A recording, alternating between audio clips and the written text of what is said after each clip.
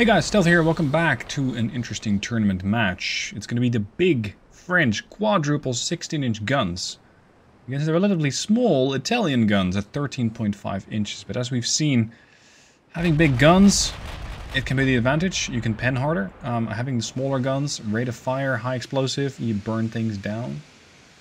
Either party can win, and both parties need to win, because they have both only lost some more than others, but I bet it'd be a great boost for morale if one of them would finally get a win to the register. Let's have a look. This tournament is kindly sponsored by the Block Zone. They have all sorts of different projects to keep you busy, and I am happy that they were willing to sponsor this tournament.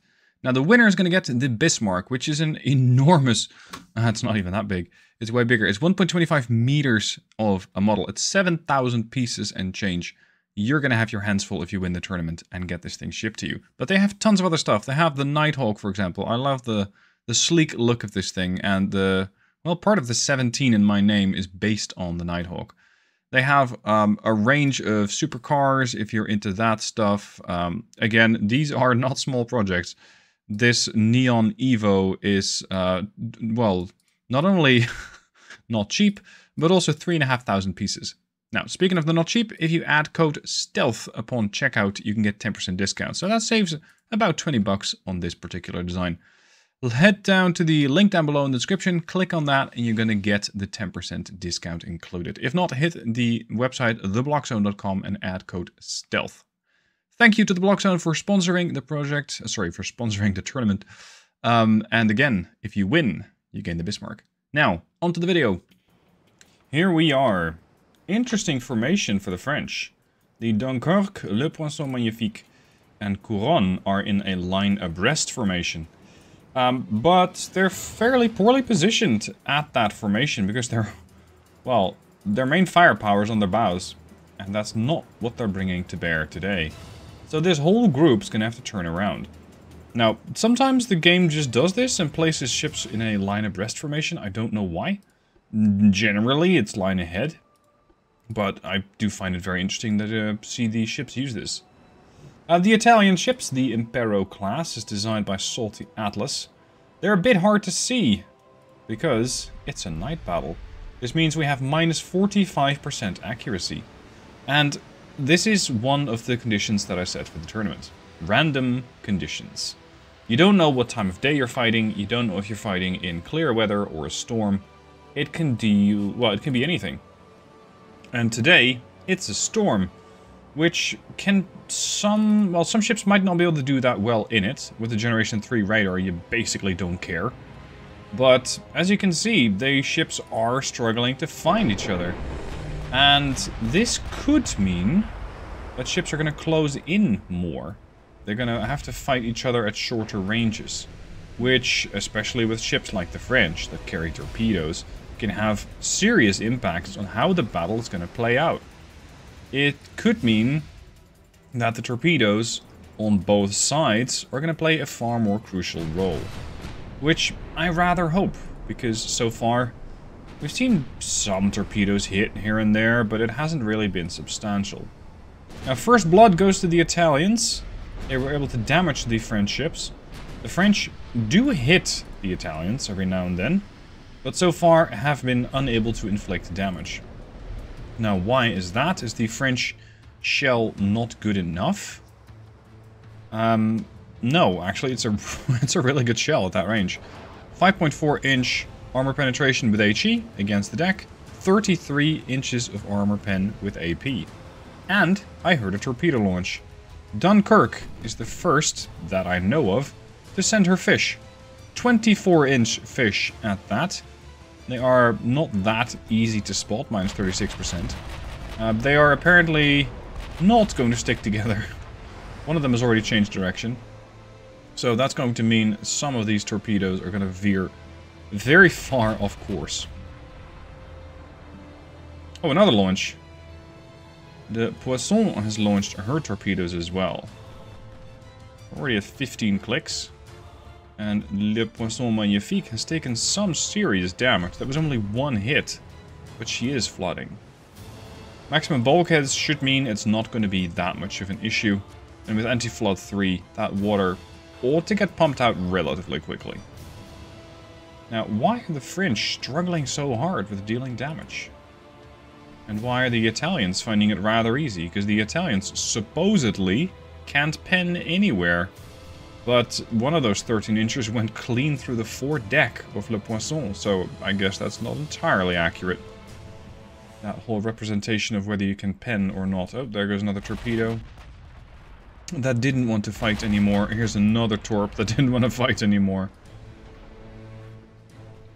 Another good hit on Le Poisson. She's already taken 8.5k damage at this point. And it's only going to get worse.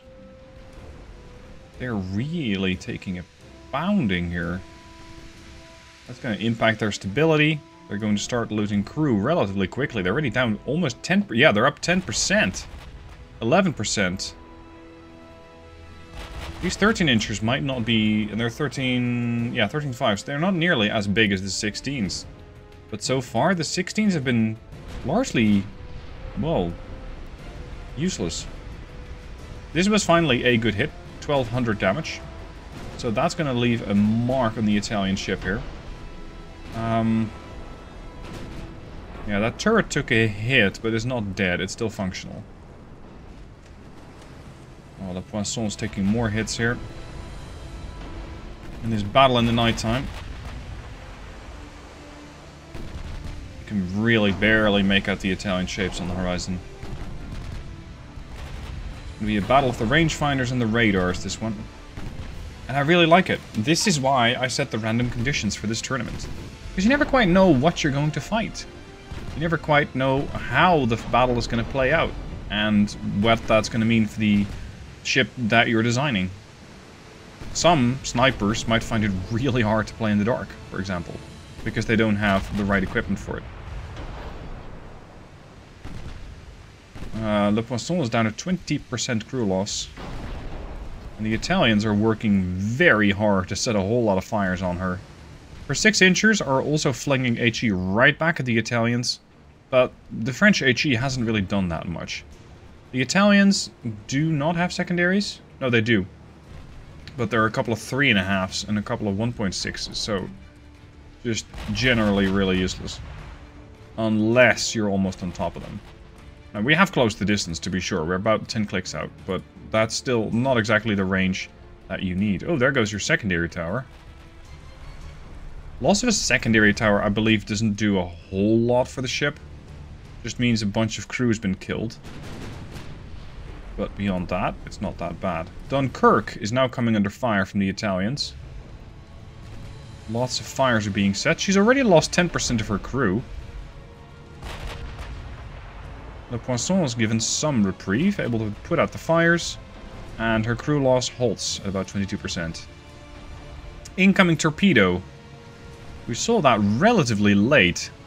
Even with Sonar 3, the ships are not getting a whole lot of warning. Fortunately, it seems like the Italians have scattered a bit. Look at that. Another extensive fire claims a warship. As Dunkirk sinks. And the Italians were able to hit Le Poisson with a torp. Yikes, that's another 700 damage that the French really didn't need. They're really not doing much against the Italians. How? Their accuracy is 27%. The Italians, 25, so it's not that bad. Reload time, 65 seconds. Reload's probably going to be, what, 30? 22 seconds. Yikes. Torpedo away from Le Poisson.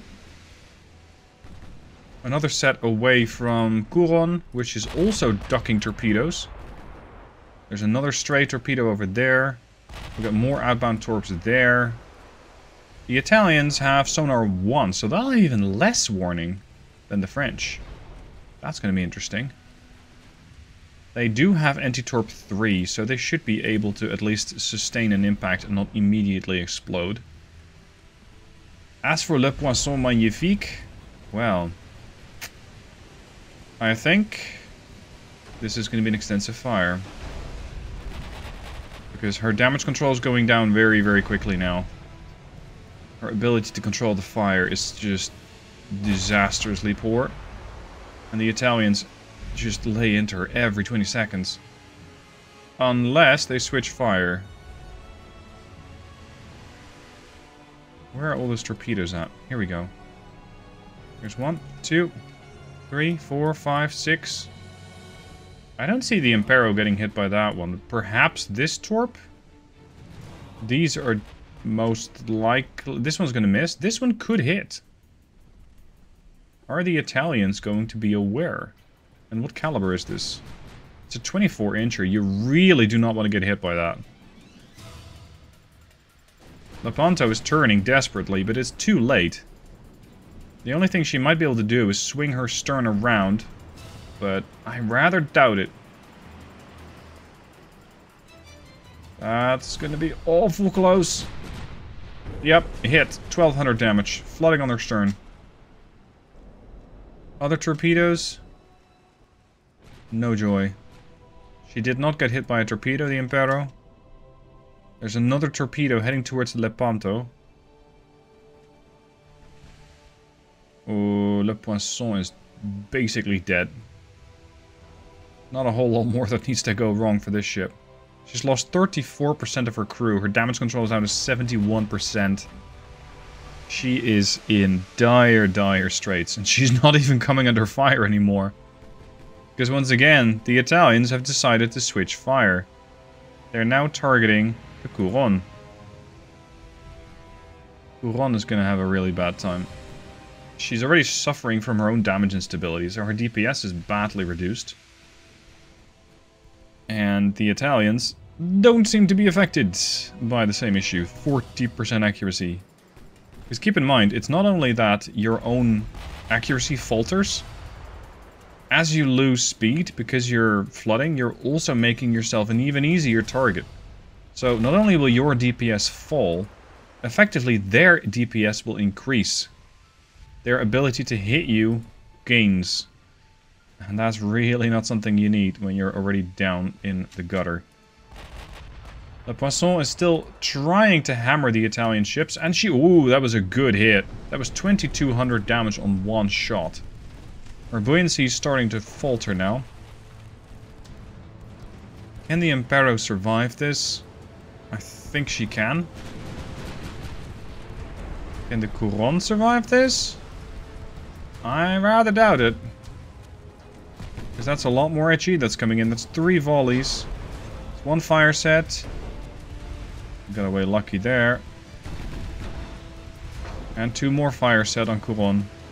She has also lost 20% of her crew. And with a regular crew at standard quarters, your damage control is not going to be that good anymore. Incoming torpedo from the Italians. Oh, did you get hit? Barely managed to dodge that, but more luck than anything else. Impero seems to have the flooding mostly under control. I'm not seeing her buoyancy drop very quickly.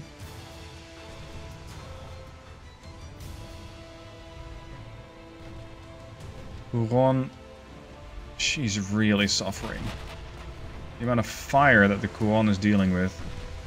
There's another 2, 4, 6.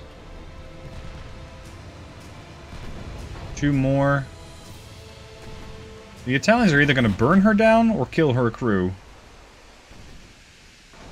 With 3 more fires.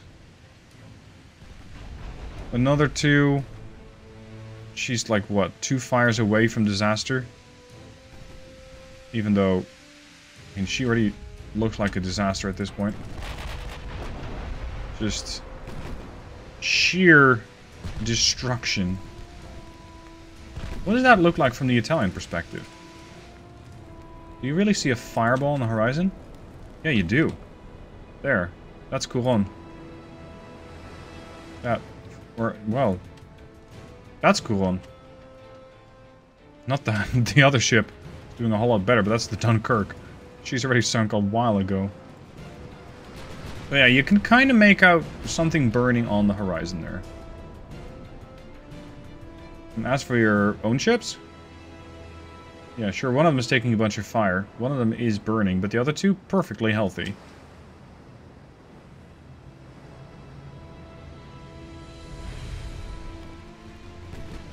Can they at least take down one ship? I doubt it. More torpedoes are underway towards the French. French ships are really slow now. What are you doing, Poisson? Supposedly, you can still do 14 knots and you could do 22? That seems very optimistic. Incoming torpedo. 1, 2. I wouldn't be surprised if they both hit. That one hits the Poisson. This one is going to hit the Couronne. Unless the Couronne does something now, she's going to get torpedoed. Poisson has nothing to do. Can't turn. So yeah, that's another 1800 damage. Structural integrity down to 2%. Crew loss 36.5 now, 0.7% structural, and there's the torpedo in the Couronne. Boom, 840 damage. So yeah, it's definitely a battle of the torpedoes, this one. The Italians were able to inflict 5,500 points of damage. They did really well with that. Ooh, that was juicy. Almost 5,000 points of damage on the Impero. Finally, the 16-inch hits as hard as it can. And it is going to claim the Impero. Guess Couronne's empty, or is angry now. Oh crap, she's going to have another torpedo coming for her. And hit. 1,700 damage, more flooding.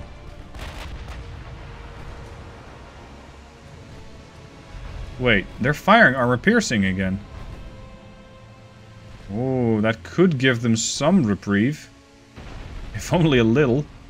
Unless they're able to open up a whole bunch more flooding now.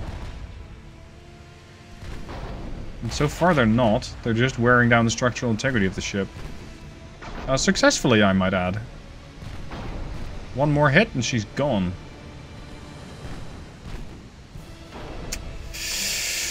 Yep. That is 3 kills for the Italians and only 1 for the French. 5,217 sailors of the French died that day. So this should be a morale booster for the Italians, because they have finally taken down an opponent. The French, in this case. So we're going to give the points to the Italians. 11 points is a bit much. 1 point will do. Submit the scores, which means that we are looking at a loss, and a win for the Italians. So they're making progress. French, not doing too hot, losing twice and having nothing to show for it. So what's the French going to encounter next? The Super Alaska from the United States. That's not going to be an easy fight, because the United States might have a similar tactic to the Italians. As for the Italians, they only have 1 match left, which is match number 10. It's going to be a while, in which they will fight the Italians. So they too will at some point meet the Super Alaska, but it's going to get spicy. It's the 13.5s versus the 13.5s. In a while, that is. As for the next match for the B pool, I'm not sure why sometimes this thing just doesn't load. It's going to be Austria-Hungary versus Russia. These two interesting ships, both. Austria-Hungary a bit more balanced. Russia, an odd duck, much like Japan, in the sense that it is an asymmetrical warship, I suppose you could call it. It has forward-facing guns only, but they are pretty spicy. They can actually deal some damage. So let's see how they deal against Austria-Hungary. Hope you guys enjoyed the video. Thank you for watching, and I'll see you soon for more.